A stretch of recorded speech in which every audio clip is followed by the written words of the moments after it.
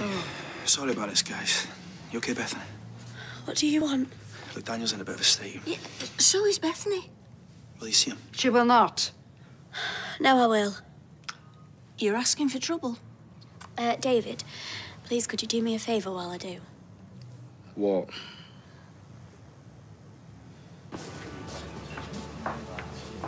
All right, mate. Fancy a top-up?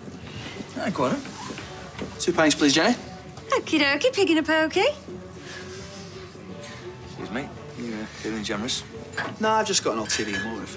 Don't fancy a drink by myself. Ah, the loneliness of a long-distance drinker, eh? Secret safe from me. Here, I must say, I don't half admire your, Now what? It's what posh people call pluck. My pluck? Yeah, your cojones. About what? Oh, it's just something or nothing. Oh, go on. That's just something Carla said. And what did she say? You know what girls are like, gossip, gossip, gossip. I mean, she wasn't dropping you in it or anything. Adam, what are you saying? But I must say, I think you're playing with fire. I mean, if Gary found out... If you found out what? Oh, you know. No, I don't know what you're saying. I know everything, mate. But like you say, your secret's safe from me. Look, it only happened once. What did you say? And she doesn't love him. She can't. She's only with him out of a sense of duty.